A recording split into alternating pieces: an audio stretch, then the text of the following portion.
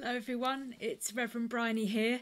Normally on a Tuesday evening we have a said Eucharist on Facebook, but this week we have a PCC meeting at Clown, and I didn't want to cancel the service, so I decided that we might as well, because we've got the technology, we might as well do something a bit different. So tonight it's morning for me at the moment, Monday morning, I'm recording this, but for this evening, this Tuesday evening, we're going to have a service of evening prayer from the Iona Community, which is a community of Christians that live in Iona, obviously, and they produce all sorts of really helpful liturgies for us to help us to pray.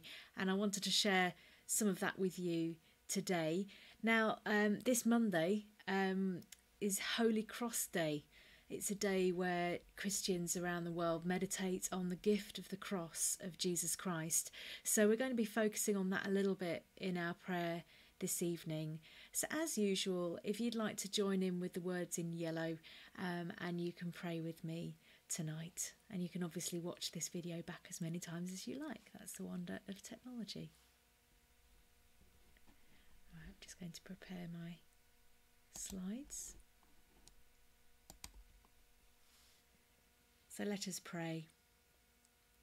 In light and in darkness, in peace and confusion, Jesus Christ wants to make his home and meet his friends. He is the light of life. He is the hope for the world. In him there is neither Jew nor Gentile, neither insider nor outsider. All are one in Jesus Christ.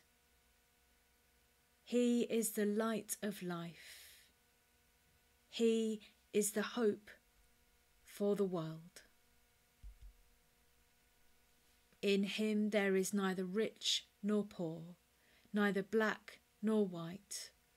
All are one in Jesus Christ. He is the light of life. He is the hope for the world.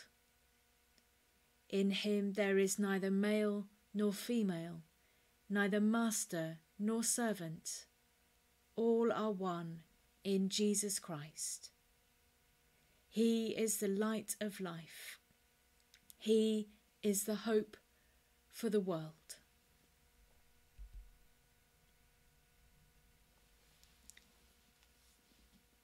So we come to pray.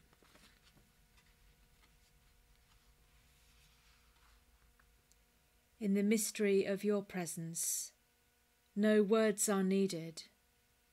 In the depth of your silence, no sound is necessary. In the face of your word, no voice need respond. Be still, you say, and know that I am God. So we will be still and listen to the beating of our hearts,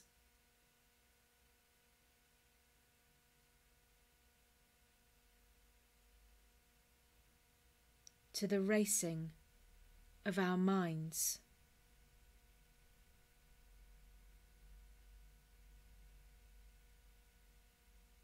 to the pondering of our souls, knowing that your Spirit, your Holy Spirit, is beating, moving, provoking within us and among us.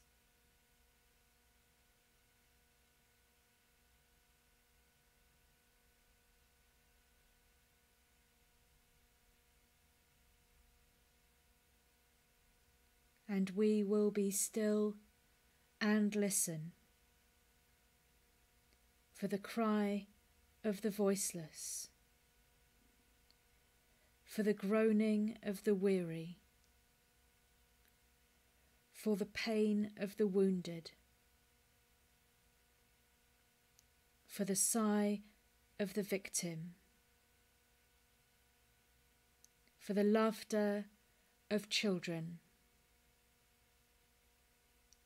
for the song of gladness,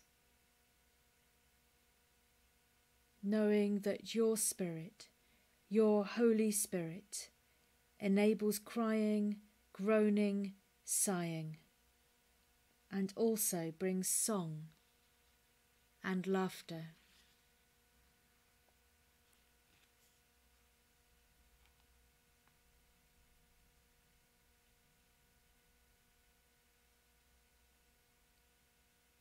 We will be still. And if we do not take off our shoes, we will yet remember that this is holy ground, because you have promised to be where your people meet in Jesus' name. So we will wait, patiently or impatiently. We will wait for Jesus. Amen.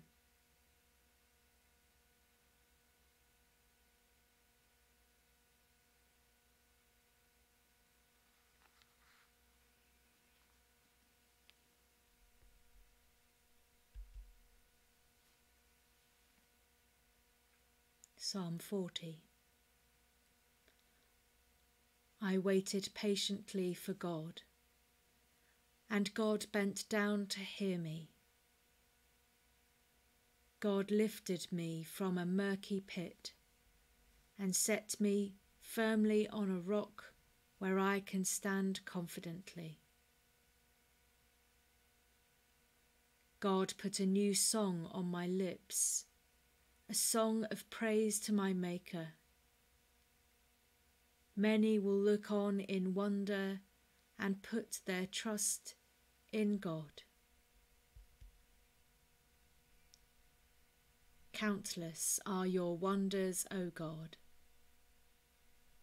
In goodness you have no equal. We would proclaim all your works, were they not too many to number.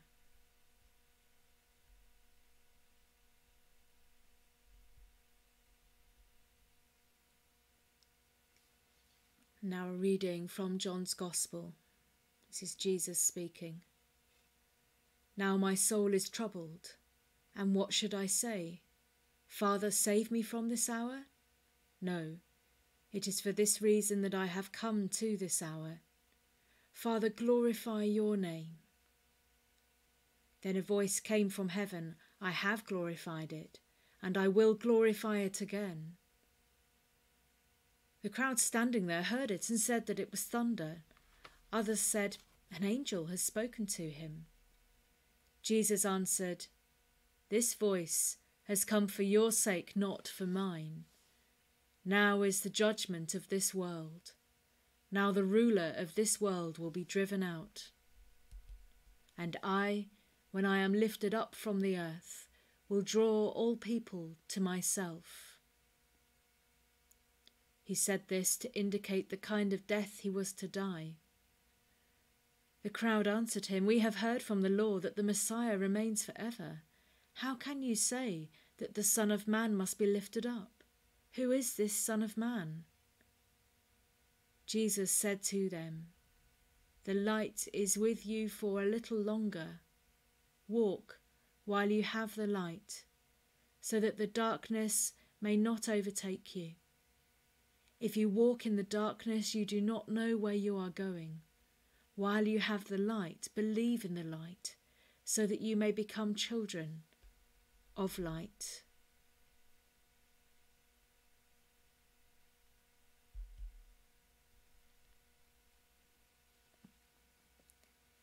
As I mentioned earlier, we're celebrating Holy Cross Day. And I want to read to you from a very old English poem. It was written in Old English in about the 8th century. And here is a translation from the Old English into modern English.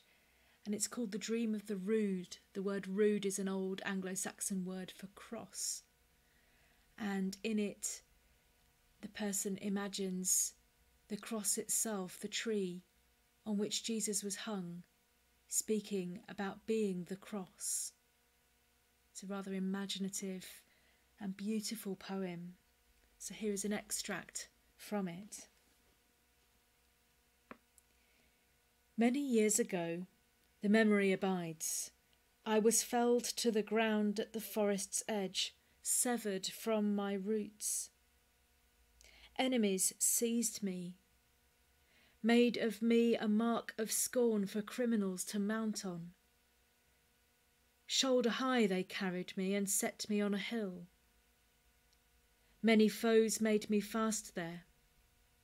Far off, then I saw the King of all mankind coming in great haste, with courage keen, eager to climb me. I did not dare against my Lord's dictate to bow down or break, though I beheld tremble the earth's four corners. I could easily have felled his foes, yet fixed and firm I stood. Then the young warrior, it was God Almighty, strong and steadfast, stripped himself for battle. He climbed up on the high gallows, constant in his purpose, mounted it in sight of many, mankind to ransom. Horror seized me when the hero clasped me, but I dared not bow or bend to earth, nor falter nor fall. Firm I needs must stand. I was raised up a rood, a royal king I bore, the high King of heaven, hold firm I must. They drove dark nails through me, the dire wounds still show, cruel gaping gashes, yet I dared not give as good. They taunted the two of us. I was wet with teeming blood, streaming from the warrior's side when he sent forth his spirit. High upon that hill, helpless I suffered, long hours of torment. I saw the Lord of hosts outstretched in agony, all-embracing darkness covered with thick clouds, the corpse of the world's ruler. The bright day was darkened by a deep shadow, all its colours clouded. The whole creation wept, bewailing its king's fall. Christ was on the rood. And now I give you bidding, O man beloved, reveal this vision to the children of men, and clearly tell of the tree of glory, whereon God suffered for man's many sins, and the evil that Adam once wrought of old.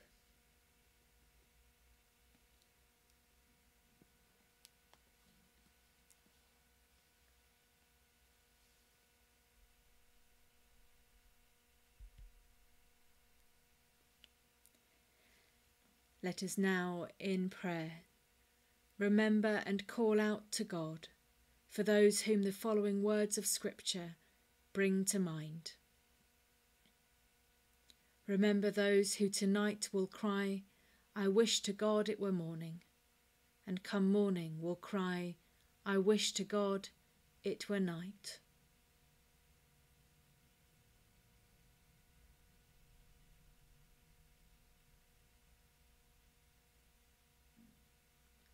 Remember those whose pillows are soaked with tears and whose eyes are tired and dim with weeping.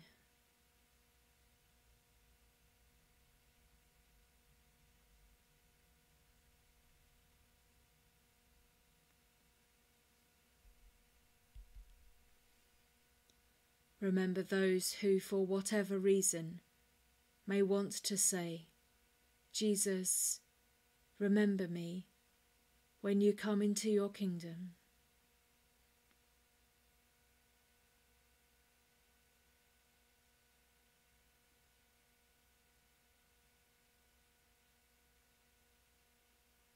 Remember those for whom the light that was in them has turned to darkness, and that darkness is doubly dark.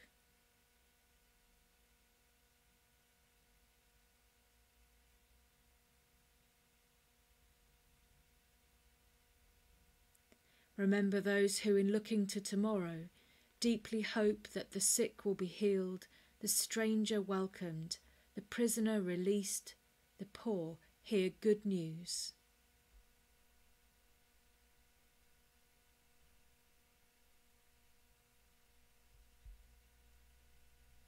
And let us, in confidence, share with God our own hopes and longings.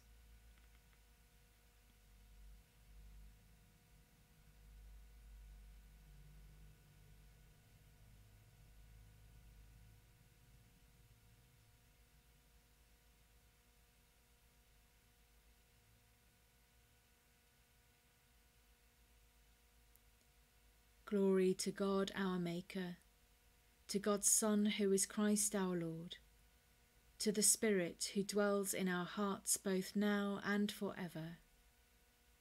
Amen.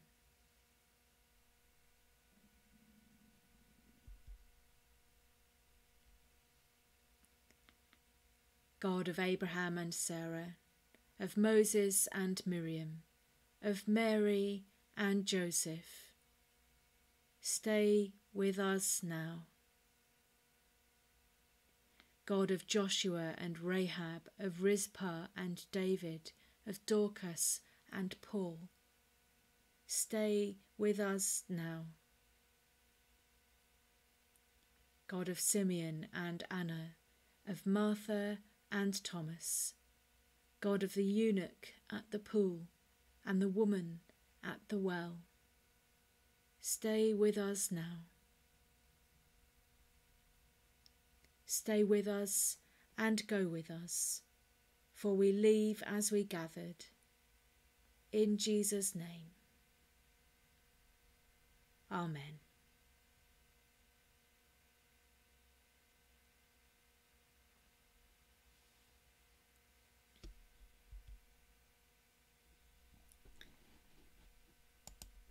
Thank you for joining me for prayer this week.